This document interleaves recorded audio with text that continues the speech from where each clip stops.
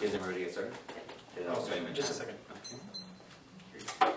I'll be starting my time right now. I'd of course like to thank everyone for making this debate possible. In this speech, I'm first going to be providing the resolution, kind of setting this debate up, providing some background information because this is pretty specific, and then going into our case.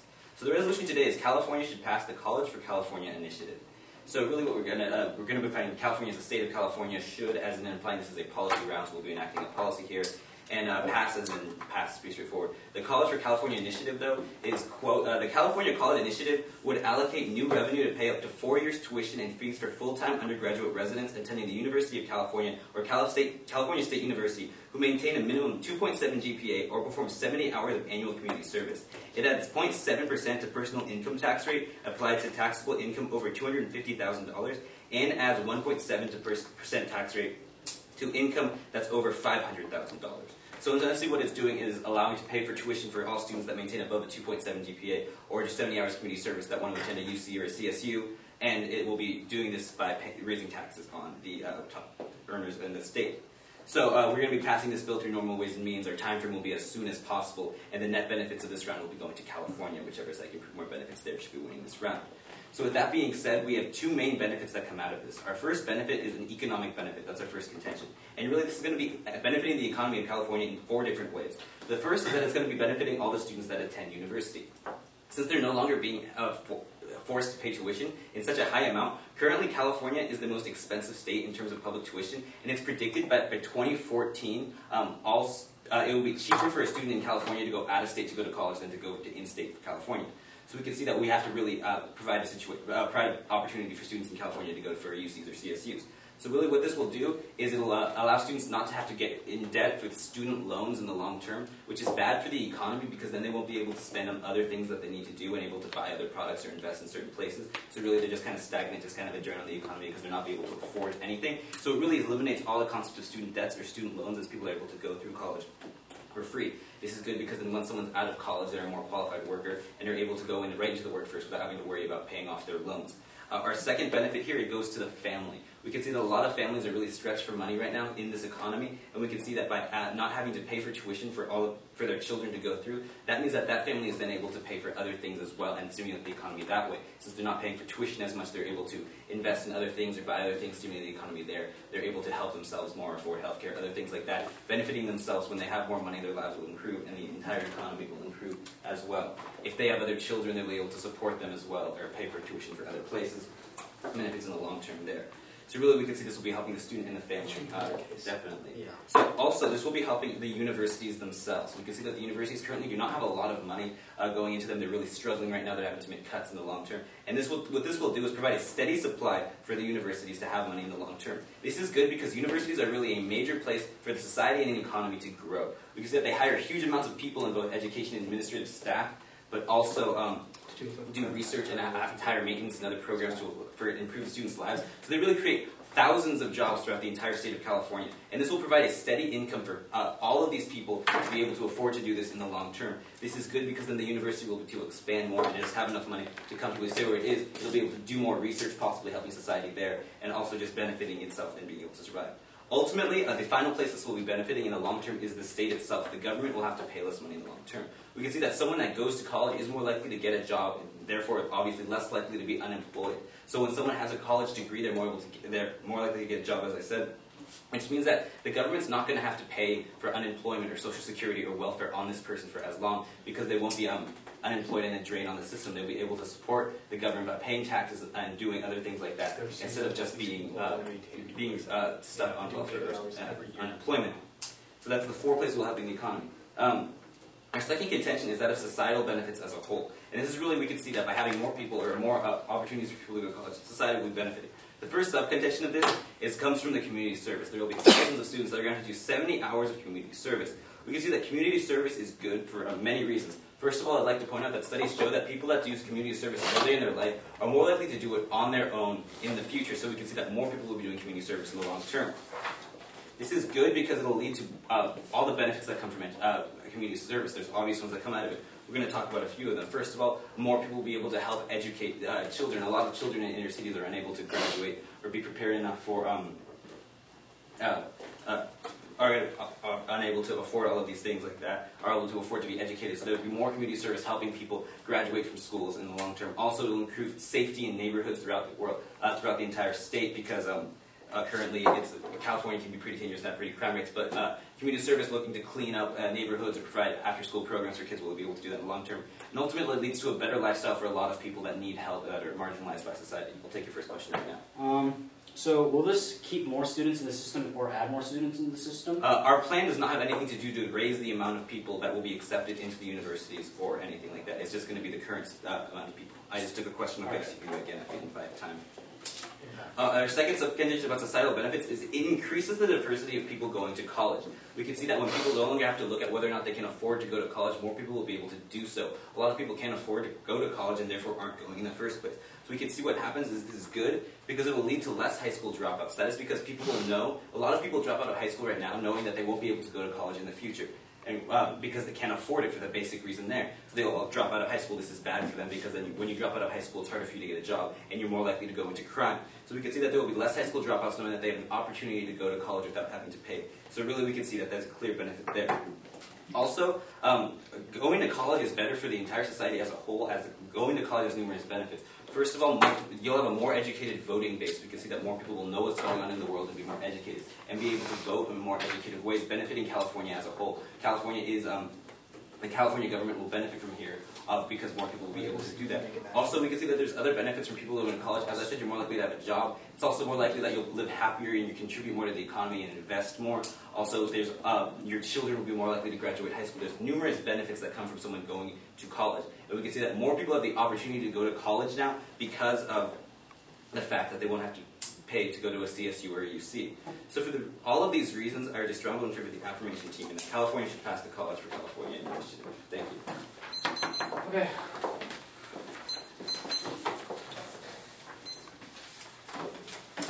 So it'll go two off case, then case in order. You might need another sheet. You might need two of your sheets for the off case. Actually, I might run 3 off case, so 3 sheets. It depends on how many I get to, but it'll be 2 off case in order, then case, off case, other off case.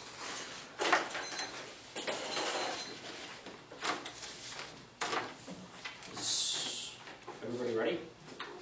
Yeah. The first is the critique.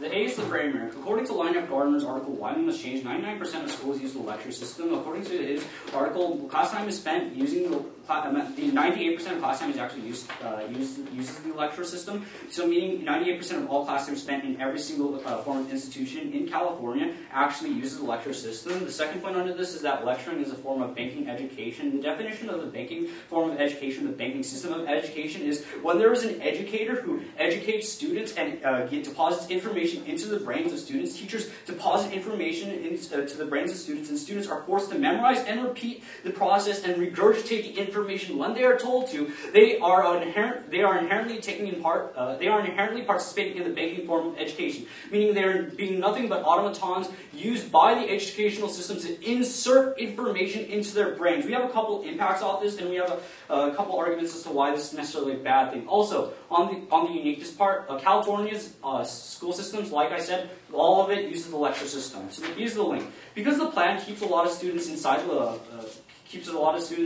the educational system, the California educational system, this leads to a lot of dehumanization because the banking form of education is an inherently dehumanizing form of education, and this is the internal link. The first is that the banking system dehumanizes people because they are told information and then forced to regurgitate it at the teacher's disposal. They have no choice as to when they are told. They are given no discretion as to when or when they don't have to give that information. When they're told they have to spit out the information taught by the teacher, they have to give it to the teacher. Meaning they are no longer owners of their own mind, but they are owned by the teacher because the teacher controls what information they are given and when they have to regurgitate that information. They are nothing but automatons of the educational system because they are in a system where they are forced to regurgitate information and then the teacher controls their brains. The second is human oppression created because people are nothing but automatons of the educational system. They do not realize that the teacher is nothing more than a master and they are a slave. Whereas the difference between a master and a slave relationship, the master actually gives the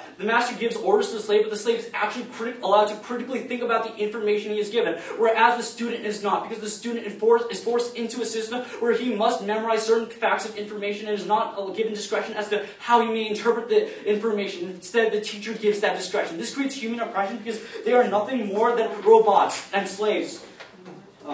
Any questions? Not yet. All right.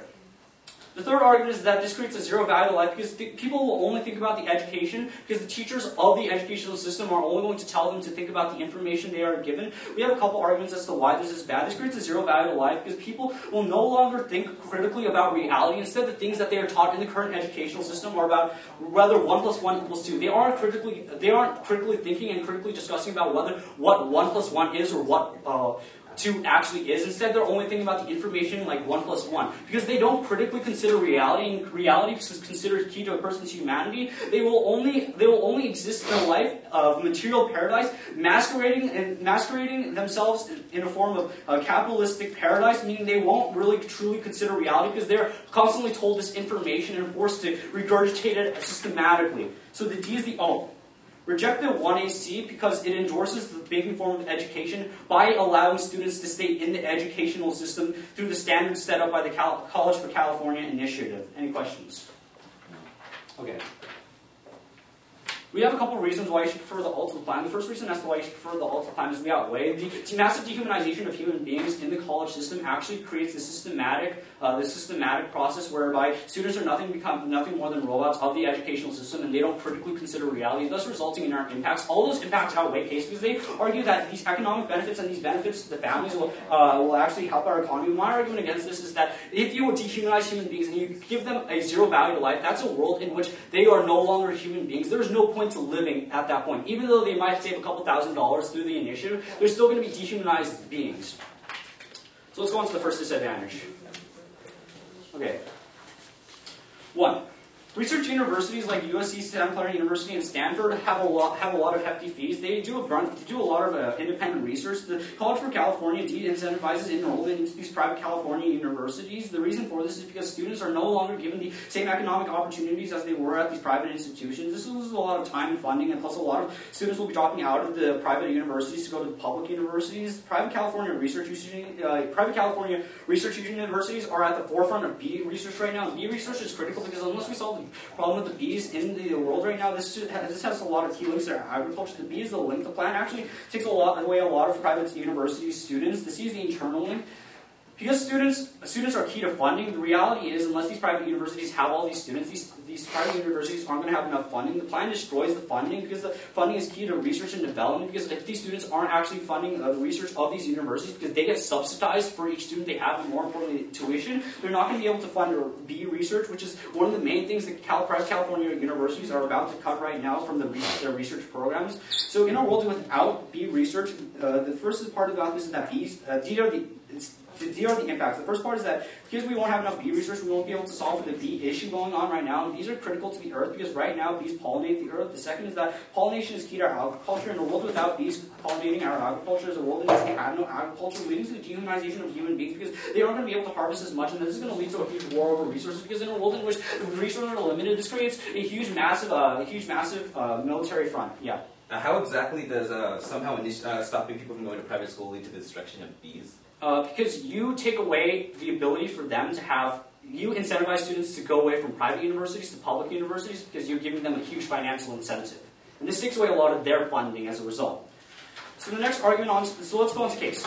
The first argument they make is that there's going to be an economic benefit of attending universities and that there are going to be more qualified students and that there's going to be less debt. And my argument against this is that by increasing the amount of student aid given to universities, the funding usually takes away from the amount of funding the university itself has to use. The first argument under this is that because there's going to be less funding the universities have available since they're paying a lot of student tuition, the reality is students aren't going to be able to graduate in 4 years instead of going to be graduating in 5 or 6 years because a lot of the budget cuts right now are cutting a lot of the funding. The second argument under this is that it's not going to create a more qualified student because only better educators will actually create a better student. The second argument they have under here, the second argument they make is that there's going to be a lot of family and that the family is going to benefit. My argument is that these students actually aren't going to have, these families aren't going to actually gain Okay, these families aren't going to actually gain a benefit because they don't actually. All right.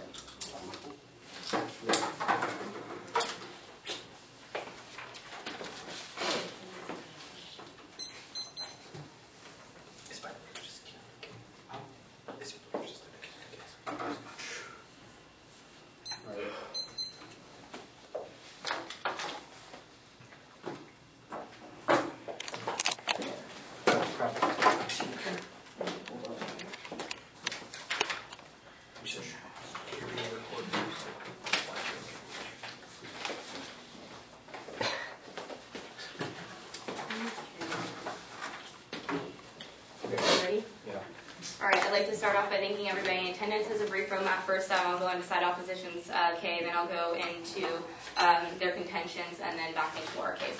So first, to look at their whole ideology about the banking system, how it's very corruptive. They compare it a lot to slavery, dehumanizing, and oppression. But all of this, the whole idea behind slavery is that you're contained and not voluntarily able to leave. But we see with colleges, it's not a voluntary thing. And if all of the population of California believes that the banking lecture system is dehumanizing and brainwashing, that they can voluntarily leave. So really, this isn't slavery. This isn't something that's terrible. And this isn't just this is a nationwide way of learning. We see that once an adult or brain matures, that part of it is in lecturing, and then part of it is figuring out yourself. It's actually really beneficial. You don't have to agree with everything that's being said in the lecture, but you do have to recognize and realize it, be able to regurgitate it, but from there, you can make your own opinion. You can make your own ideas about it, and that's actually extremely beneficial. Again, actually, our plan is going to decrease class sizes, which will allow the banking system to decrease. With more money going to colleges, we're going to see that the class sizes will be able to decrease because currently universities are on a strain of money to make sure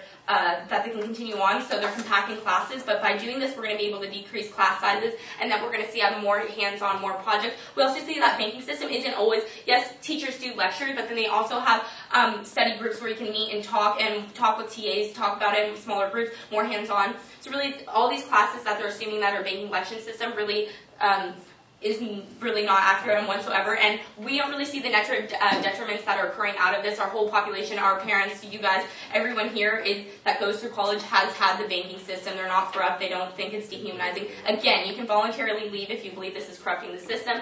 Now to go into first contention, they said that people will just stop going to private schools and only going to UCs, but we have to look at how the system works. When going to college, not everybody's going to be able to get in. There's still going to be the same application process. You still have to be accepted. You still have to study and meet the SAT scores and such. So not everybody is going to be able to get into the UC of their choice. Therefore, they want to go to private school. If you want to go outside of state, and you're going to go to generally a private school, again, there's not everybody can get into a UC university, so therefore people are still going to be going to private schools. And again, when you look at their K about the banking lecture system, if you really have that big of a problem to it, you can go to a smaller liberal arts school, which is very hands-on, completely different learning style. So really we see that you have two choices, so that's really not an issue whatsoever. They, some point under this, said there's going to be no research funding.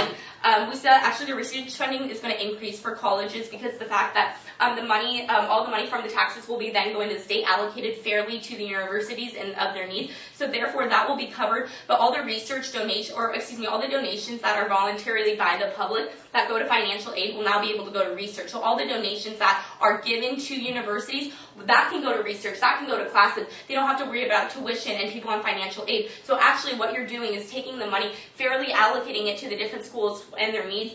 And then the donations that a lot of schools do rely on, that's going to be able to go to helping the classroom and actually helping the student itself, not worrying about financial aid programs. Now to get into the contentions of side government. Our first contention is about the economic benefit. I'd like to make it clear that side opposition pretty much dropped our whole case. They did refute one part about the universities not graduating on the university, but we know silence is consent in debate. Therefore, all the contentions that they have not refuted do go across the flow, but I'll still get into them anyway. Our first contention is about the individual level, about how by allowing people to paying for their college tuition, we're allowing them to not stay away from loans, because we know a lot of students with California having $30,000 to $40,000 tuition in state a year. it's one of the most expensive where they're going on loans just to go to college. Those loans don't disappear. They gather up. Then for when they get out of college, you're still having to pay for them. That's affecting them for the rest of their lives. When they have a job, they're not able to start a family and do as many things as they want because they have these loans that are haunting them forever and ever. It also decreases the grad admittance rate because when students or people who want to go to grad school, because when you have all these loans that are stacked up for undergrad, you cannot afford grad school, nor do you want to increase loans. By doing this, we're saying that, okay, you can have your undergrad paid for and then go to graduate school on however ways and means of money you can afford. So that's going to increase the populace. We see that a lot of the graduate schools give a higher education of learning, which is really needed in today's society when we know it's so competitive. This will get an advantage to college students. I'll take you to the end if I have time, sorry. Our B contention is about families will have more money. This will not only help the student itself, but it'll help the family who has to currently pay for the student, where they're sacrificing their own retirement, so they're not being able to retire when they want. They're taking away from not investing in the economy, and they have other kids to worry about. So this will allow them, for parents to be able to retire, it'll allow them to help their other family members not fall into poverty and then fall into social welfare programs where the government is currently having to pay for them. So we see that's economic benefits for the family, the individual, and together you have to look at this collectively. This takes a huge burden of stress that happens to families when having to pay for college. That is the thing from when you're a little child. So this is going to also reduce stress altogether, which is very beneficial for everybody. Our third C under this about universities or schools have consistent money. We see that currently a lot of the UCs and state schools don't have fair allocations of money, but by doing this, again, it's going to go into the state head first, be allocated fairly to the rest of schools. So it's going to allow a school who generally maybe not receive as much money have a fair amount of money, and a bigger university have more money, which then we see that classes are going to be better, they're going to be less large. So that's going to increase the educational value that a student is receiving. They won't have to be focusing on how to pay for school. They'll also be able to study more. Universities will just increase from there. Third is state. We won't have to be relying on social services, or less people have to be relying on social services because they can't afford school when they get out of school, they won't have large loans, so therefore they won't have to be relying on social services, fall out of poverty. Or we look at the people who don't go to college simply on the fact that they can't afford it, and they know it, so then they go straight into poverty. They're on social service because they're either unemployed, can't get a job because they don't have a graduate degree or undergrad degree. So therefore, we're seeing that the government is going to be able to save money in the long term, not have to pay as much for social services. Our second contention is about societal benefits. Sub A under this is about community service. We see that people are more publicly aware. The young people will be getting more involved and see what society is currently doing. Therefore, they're going to be want to get more involved with politics, more likely to vote. We see that's a big trend, and statistically, when you have people involved in community services, they're more likely to vote because they see discrepancies in what the government is doing in assisting these people. That's a huge benefit that the United States can see. We know that a lot of people aren't voting at a young age. This will have long-term benefits for the long run. And our B contention under this is increased diversity, or it increases diversity. My partner will get more into this. Thank you.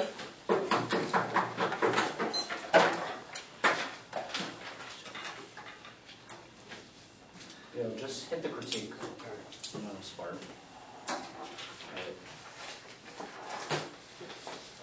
Alright, so it'll go K, then back to the dissat, then back to case. Alright, so a lot of the debate based on the affirmative side has been based on assumptions in today's round. Now, the affirmative is telling you that class sizes would stay the same, but in reality, when you incentivize more students to go to public universities, there's obviously going to be an increase in class sizes because you can't account for the amount of teachers that you need to go into the amount of teachers that you need for the greater amount of students enrolling within California. The College of California plan actually, no thank you. The College of California plan actually incentivizes more students to go in, and projected enrollment, according to the California population report, would say that by passing this plan, there would be an increase in student enrollment for public universities. So because of that, there's an increase in students in public universities. The student-to-teacher ratio actually goes up within California, so that upholds our case. Because a lot of their only response to our critique was, oh, class sizes are going to stay the same, but they're actually proliferating the effect of the banking system because class sizes are going up. The student-to-teacher ratio is going up. Their other responses that study groups are actually going to prevent this critique from happening. But remember that study groups aren't really effective in preventing this critique from happening because it's the educators who start the critical discourse, not the students. And you can't recognize this critical discourse that's happening. You can't recognize that you're a member of the depositors because you don't recognize that dehumanization occurs. Remember that people don't critically consider reality under the influence of the banking system, but they're masking the remember that the impact on humanity that happens, that the impact of dehumanization in today's round outweighs anything they could bring into this round. But you have your own opinion, but you're only allowed to voice it. You're only allowed to voice it through the voice of an educator. You don't really have a voice when you affirm their plan. The entire idea of human welfare and ontological vocation is destroyed with the affirmative plan because they're proliferating the amount of people in California universities right now, and with that, they're increasing the amount of. They're increasing the use of the banking system within California. They're going back into the disadvantage. They talk about how research universities aren't going to be hurt by this because the plan actually increases the amount of research university enrollment. But remember that when you incentivize people to go into a public university like California, to go into public UC universities, you incentivize them to apply, you incentivize them to enroll into these universities over private universities. Meaning that if I'm choosing between USC and UC Berkeley, I'm obviously going to choose UC Berkeley because I'll have no cost to it. But when I'm doing that, the research universities, the private universities, actually lose money, and they don't respond to our impact about the bees, and they don't respond to how when these private universities lose money, we lose money towards bee research, and when we lose bee research, we lose money towards agriculture, and when we don't have agriculture, we drop in CO2 in the environment. When we drop in CO2 in the environment, we can't produce agriculture. We die for two reasons. One, we don't have agriculture, so we don't have food, and two, we run out of oxygen. We die for these two reasons. This has gone uncontested in today's round. Extended cost of flow. They don't have any responses to these two arguments. So remember that their entire case right now is based off assumptions. They're assuming that, every student that enrolls in a UC will have a 2.7 GPA or 70 hours of community service. That's their entire case is based off assumptions. All their impacts in the first round for students are based off assumptions because they won't be in debt, but if they don't maintain the 2.7 GPA, they'll still be in debt. They won't pay less money because they'll still have the burden. They have the burden of maintaining a 2.7 GPA or 70 hours of community service, and if they don't do that, you don't trigger any of their advantages. The students will still have to pay more. They'll still be in debt. Community service won't work because it's easier for them to maintain a 2.7 GPA than do 80 hours of community service. Turn this argument because it actually decreases the amount of community service. It decreases the need for community service in society because more people will be focusing on actually maintaining their GPA. Turn their second advantage. Getting more into this debate, remember that we're telling you that Going back into our own arguments, we're telling you that the banking education will be proliferated by affirming their plan because when the banking system is proliferated in society right now, it leads to dehumanization. The impact of this outweighs anything that the affirmative can propose to you in today's round. No, thank you. It outweighs anything that the affirmative can propose to you in this round because the impact of dehumanization is severely more significant to both California than the impact of saving a few $1,000s. Remember that we can't recognize dehumanization they can't critically consider that they're recognizing dehumanization. Well, the problem with their plan is that it proliferates the banking system to a point where they will trigger dehumanization happening. Remember that the other point of their case for societal benefits on community service, turn this argument because more people will look towards maintaining a 2.7 GPA because the amount of free time students have in college is less than 5%. When they have less than 5% free time, they can't use that free time for actual community service. And when they don't use that free time for community service, they devote it more to studying. And when they devote it more to studying, they won't actually participate in community service. So it de-incentivizes the amount of people actually participating in community service because they don't want to do it. They'd rather work towards a GPA. It creates a standard in the minds of these people of California that, it's better for me to work towards myself rather than work towards the rest of my community because it's easier for me to work towards myself. It's easier for me to benefit myself in my own and maintain my 2.7 GPA rather than work for 70 hours of community service right now.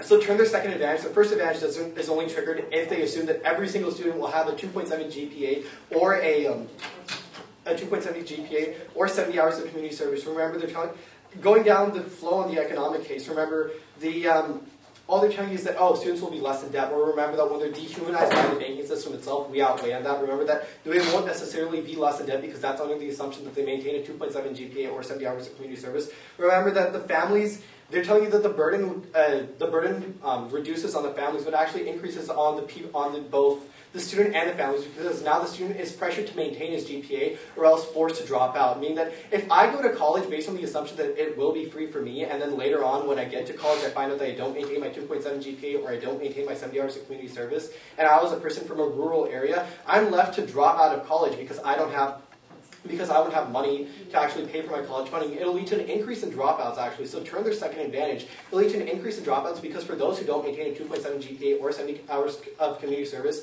and enroll in college under the assumption that they would receive a full ride from college, they would be forced to drop out or take on loans, increasing the debt within college because they aren't because they won't be able to afford college later on. So going into the debate right now, you're going to be voting neg for a few reasons. One, we wanted the critique because we show you that we value, extend the framework and the alt in our case right now, because we're showing you that you should always value the dehumanization of the California citizens over the fact of saving a couple of thousands of dollars, because they're going to be dehumanized because of the proliferation of the banking system. Remember that we're showing that the end of the world will happen if you don't actually affirm our plan, because private universities are critical to B research, but their plan de-incentivizes the amount of enrollees in B research, therefore de-incentivizes the young people actually, it de-incentivizes and decreases their endowment, so B research won't be enacted, therefore it'll lead to the end of the world due to no agriculture, no CO2, etc. Remember, I turned the second societal benefits, and my partner will get to the rest. So, do the... Okay.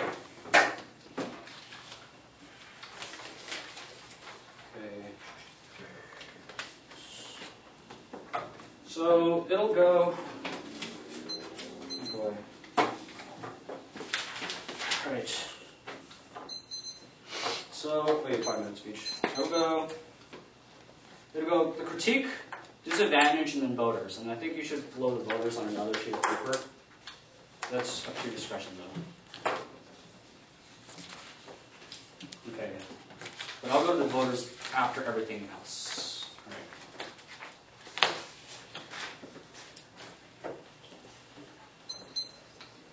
Remember, the affirmative conceded on a lot of arguments in today's debate. The first argument they conceded on was the framework. The second argument was they conceded that the plan actually triggers the critique. And the third argument, the third part of the critique that they actually conceded on, well, the internal links and the impact. Remember, they conceded the fact that in a world in which we endorse the banking system and the California educational system endorses the banking system, we create the dehumanization of human beings, the oppression of human beings, and we create a zero value life. This is key to the debate for a couple of reasons, because we outweigh on everything they have. The second part under this is that, remember, my partner responded to everything, but all their arguments they make on our critique are essentially defensive. They say that because that slavery is inherently involuntary and that you are forced into the system. But my argument is that because people don't critically consider reality, because the banking system masks reality in the form of information, then people won't actually consider the fact that they're being dehumanized. The fact of the matter is, when you're in the banking system and you're being forced this information, the information that the oppressor or the teacher gives you teaches you that you are nothing, you're not a slave, but you're a student. But in reality, you are a slave because you're forced and given information. You're not having a discretion in the information you get. The second argument they make is that you can have your own opinion. I agree, you can have your own opinion, but at the cost of the teacher's opinion, the teacher won't allow that, and he'll just simply fail you, forcing those kids to stay in the system and to accept whatever the teacher has. The third argument they make is that the plan actually decreases class sizes. But remember, Marco's PO, when I asked Marco if it's going to increase the amount of students in the system or it's going to affect the student population, he said it doesn't. And remember, my uniqueness in the framework that shows you Line F. Gardner's article, Why Must Change, shows you that 99% of everything is lecture-based, thus banking system-based. So my partner made all these responses before, I'm just reiterating them. So let's go on to the disadvantage.